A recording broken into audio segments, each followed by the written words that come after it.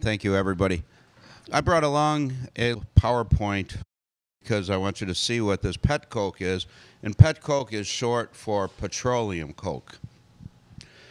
Petroleum coke is a byproduct, or it's a waste left over from the tar sands that are being refined just across the border in Whiting, Indiana, at the BP refinery over there in Whiting. The BP plant has just completed a $3.8 billion improvement over there. It's the largest industrial investment ever done in the state of Indiana, and that was in anticipation of refining tar sands coming down from Alberta, Canada. The tar sands, if you're not familiar, I think probably a lot of you are, the tar sands is one of the most hideous things that you've ever seen, the way that they're scraping the earth. It's comparable to if you've seen like the mountaintop removing in Appalachia where they're coal mining and just stripping the tops of mountains away, changing entire landscapes, changing entire traditions and ways of life for people, polluting rivers, polluting lakes. The very same thing is happening up in Canada, including kicking indigenous people off of their lands that they've been on for thousands of years, and destroying fish, wildlife, human life, and the entire landscape. This slideshow was kind of developed for, it was at Gage Park High School. We were invited to go out because the students saw the front page article in the Tribune, and this teacher at Gage Park said he wanted his classes to get involved in a local important issue, a social issue of the Chicagoland area, and he selected this because it has an environmental aspect, and it has the little David fighting Goliath. And out on the southeast side, our organization, we've taken on some pretty big Goliaths so far and been victorious in some cases in getting a landfill moratorium and beating back the Chicago Police Department, who endeavored to have a, you might remember a couple years ago I came before you, they wanted to build a firing range in the middle of a secluded area that was kind of set off to the side and supposed to be green space for birds and fish and wildlife and stuff. And the biggest, probably one of the bigger challenges that we took on was the Leucadia plant, which was going to be a coal gasification plant, and it was going to be built on the right where Republic Steel used to have its old coke plant. And that's practically where we're beginning to get dumped on with this PETCOKE that's coming out of the refineries at BP. Probably a lot of you know about the southeast side of Chicago. At one time we had steel mills, Wisconsin Steel, where my father worked for about 30-some years, Republic Steel, Interlake Steel, Youngstown Sheet and Tube, which became U.S. Steel, Carnegie, and so forth, and a few other ones. Well, they're all gone today. Yeah, this is a picture of Wisconsin Steel and the Calumet River. Wisconsin Steel on one side, and on the other side is part of Acme and Interlake Steel. So you see here that they naturally developed along the river for a number of reasons. One major one was transportation, but also that they use the water for in the industry and the steel making process. They use it both to intake and to release water into.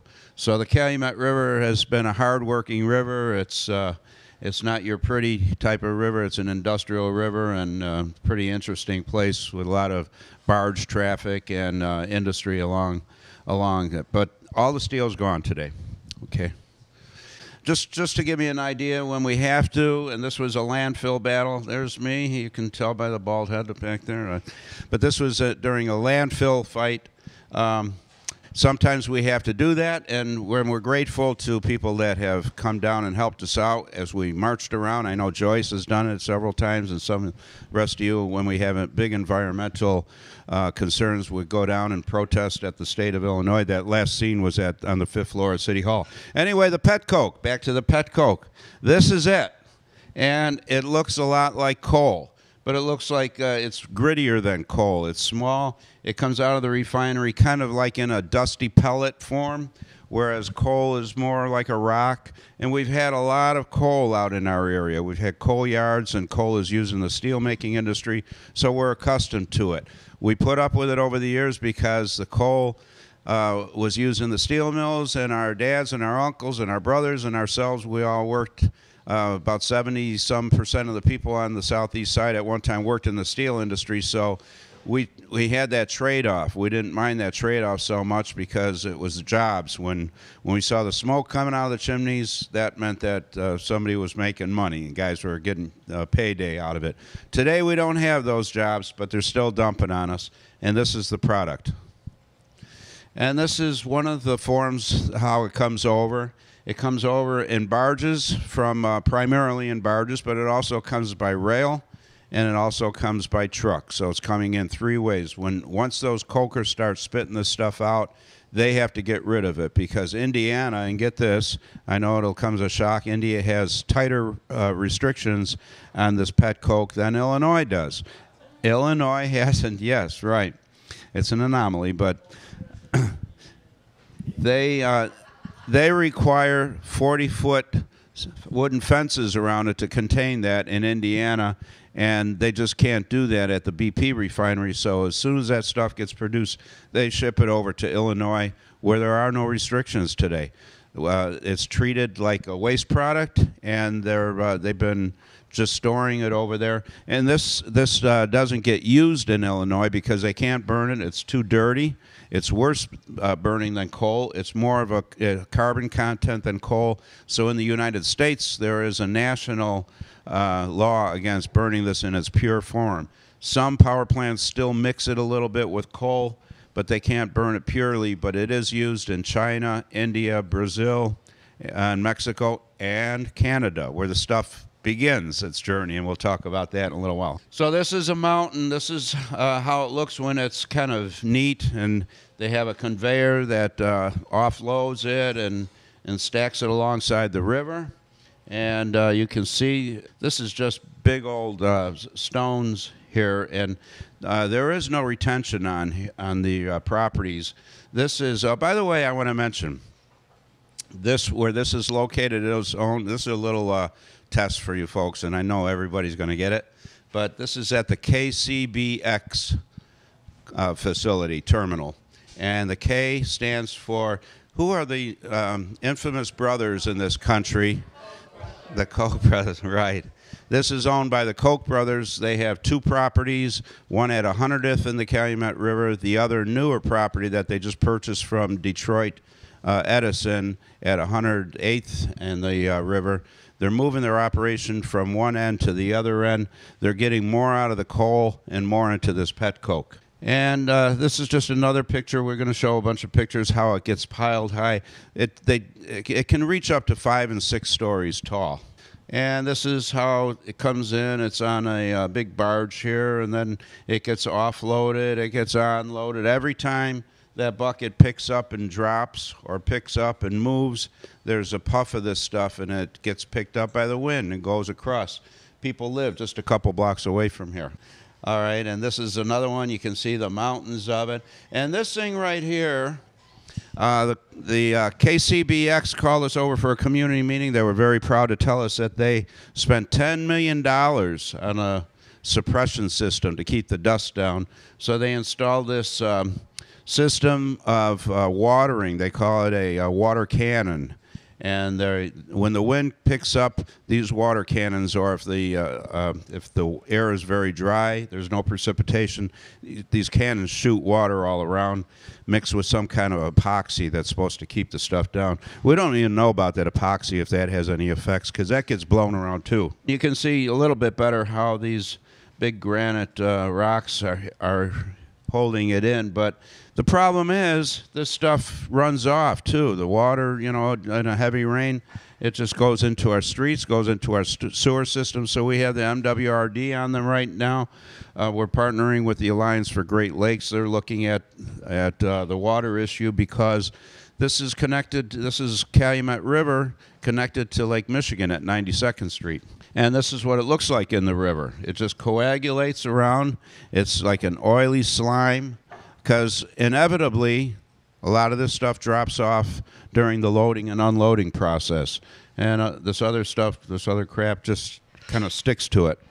This picture kind of brings back a memory for me, because we didn't realize early this summer, actually it was around March, so it was late spring. We had kind of like an early summer this year.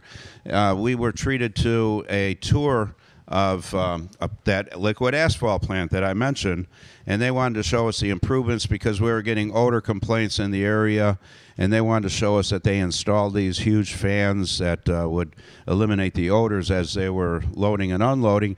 And while we were out there, they were proud to show us where their barge comes in. And when we got out to that point, we were treated to a site that we weren't accustomed to seeing. We looked out across the river, and what did we see? We saw these huge mounds that you can't see from the other side, and we didn't realize were there. Once we saw those, we said, what the heck is going on back there?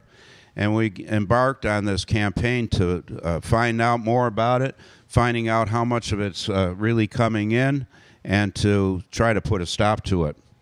So this is what it looks like, and this is I mean, imagine this goes on for almost 12 blocks, 1.5 miles, and about a ½ mile wide. So it's a big area of this stuff. Well, the worst part is, and you can see some of it here on the conveyor, the worst part is the dust particulates that we feel, because this stuff, we feel it needs more study, for one thing, because there aren't a whole lot of studies on the health, the harmful effects it would have. This occurred on August 30th of this year.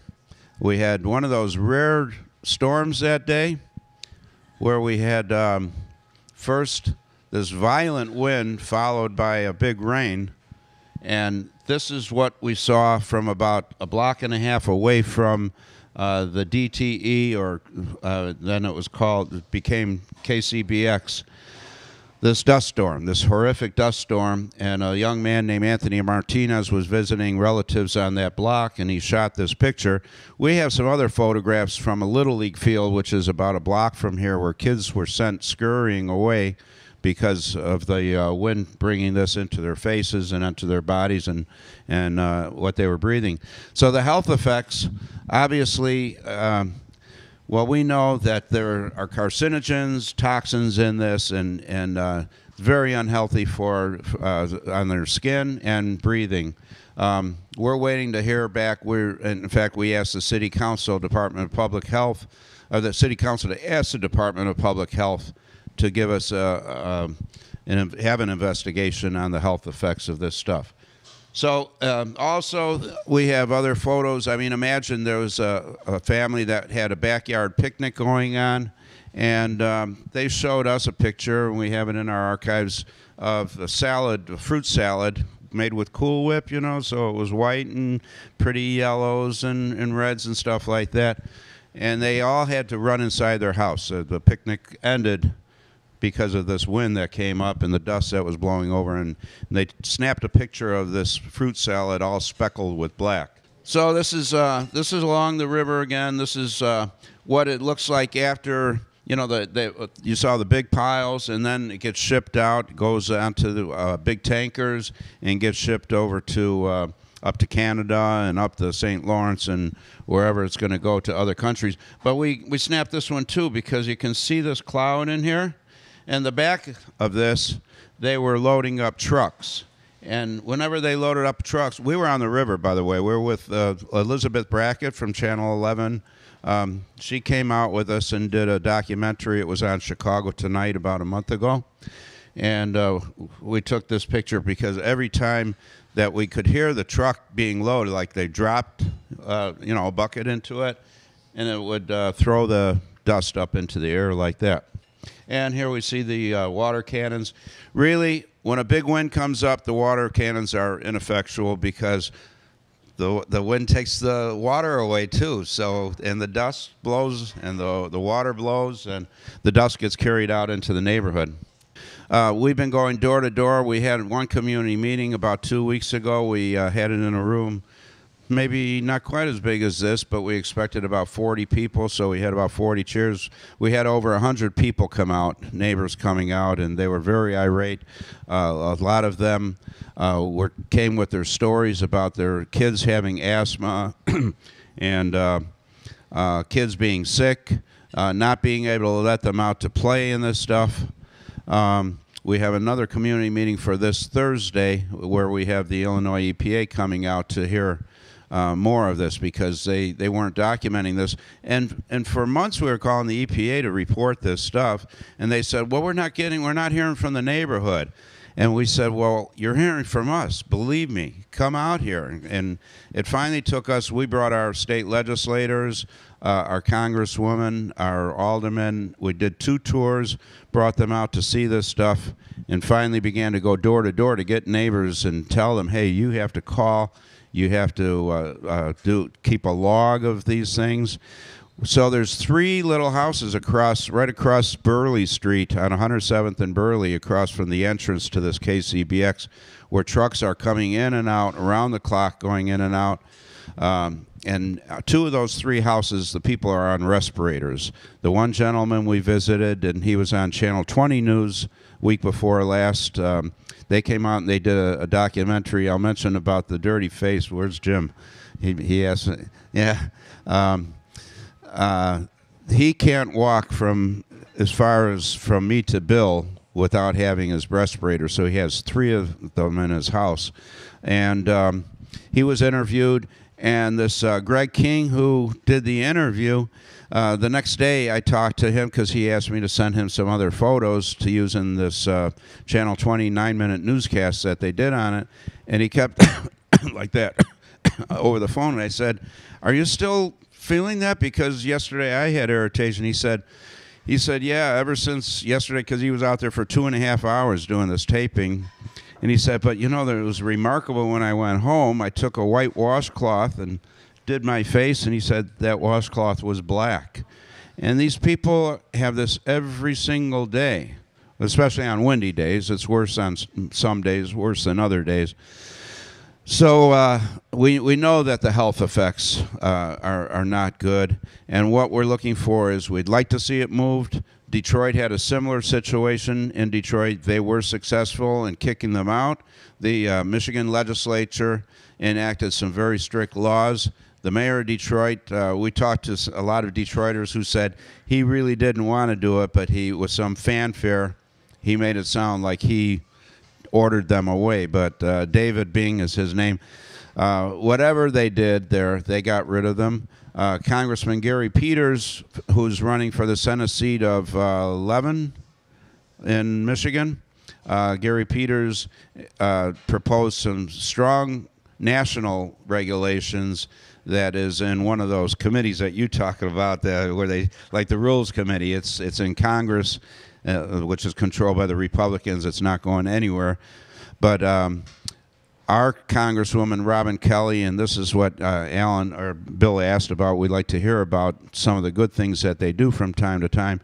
She jumped on it right away. Her aide came out and took the tour with us, and he asked the Congressional Research Office to research this stuff, to send back a study. And she co-sponsored the legislation, and they're hoping if we can flip Congress next time, that they'll be able to get national regulations on this. But meanwhile, we want the city council to do something. We want them to call a hearing, something like they did with the coal-fired power plants during our Clean Power Coalition efforts a couple years ago, and got the power plants closed down. We're hoping that either they enclose this stuff, but preferably to get it out of Chicago and away from people's homes. So thank you very much, everybody.